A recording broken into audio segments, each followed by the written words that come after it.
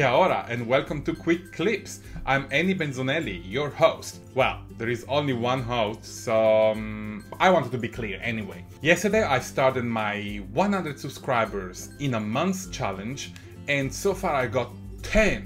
Thank you so much for subscribing to the channel, and if you're watching it for the first time and you like this content, please subscribe and add yourself to the list of followers and be part of history. Also, don't forget to comment and let me know what you think about my videos. Constructive feedback, it's always welcome. The big news in New Zealand is that Jacinda Ardern, our Prime Minister, is pregnant. She is the first female head of a state in the Southern Hemisphere to be pregnant while she's in office. This is big news, this is great, and congratulations Jacinda. If you have read my about, you'll know that I am a Swiss born and I moved to New Zealand about 10 years ago, but I still have some connection to Switzerland. It's where I grew up and where I lived most of my life. With this political information where Jacinda is becoming the first female head of a state being pregnant while in office, I thought I'm gonna go and check a couple of fun facts between New Zealand and Switzerland and see how these two countries differentiate themselves. Switzerland is considered the image of democracy. In fact, it is. It's the only country where the population has a real power and can vote to any small decision the government is making. It's a complex mechanism, it's a big machine and takes time. I would say that democracy, or real democracy, it's associated to slow times, and some decisions may take a longer period of time to be voted and to affect the population. Let's check out 4 very important political events that happen in New Zealand and in Switzerland and see the difference in between the two. The first fact I want to talk about is first female Prime Minister. In New Zealand, the first female Prime Minister was Jenny Shipley in 1997. She replaced Jim Bolger or Bolger. Switzerland doesn't have a Prime Minister role like New Zealand.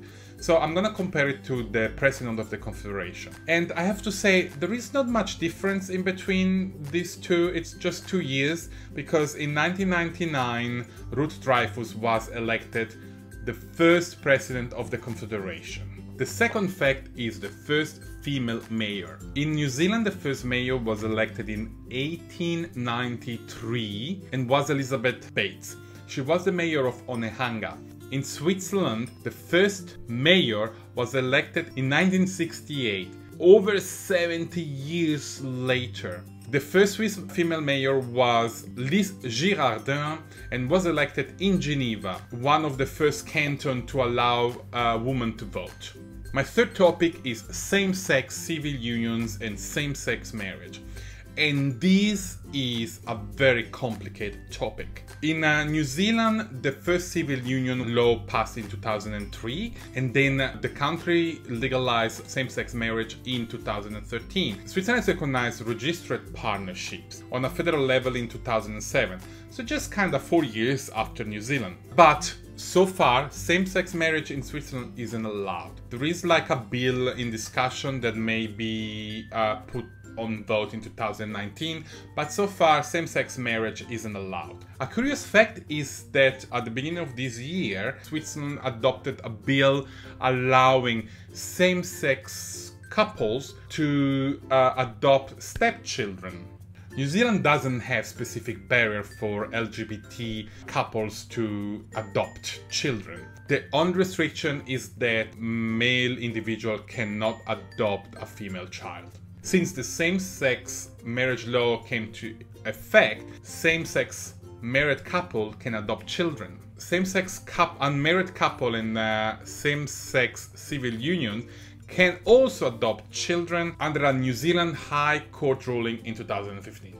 Here comes the big discrepancy between New Zealand and Switzerland. New Zealand has been the first country in the world allowing women to vote, and that was in 1893. Switzerland allowed the first vote to women in 1959, but only on a cantonal level, and that was Canton vote. While on a federal level, women were allowed to vote since 1971. A fun fact is that one canton, Appenzell Innerrhoden, never voted and never allowed women to vote. The federal tribunal had to go and step in and force them to allow women to vote. So I hope you enjoyed this fun fact between New Zealand and Switzerland. If you want me to do more of this content, please comment below and let me know. And don't forget to subscribe, like this video, and follow me. Thank you so much, and like Spock always said, live long and prosper. Bye!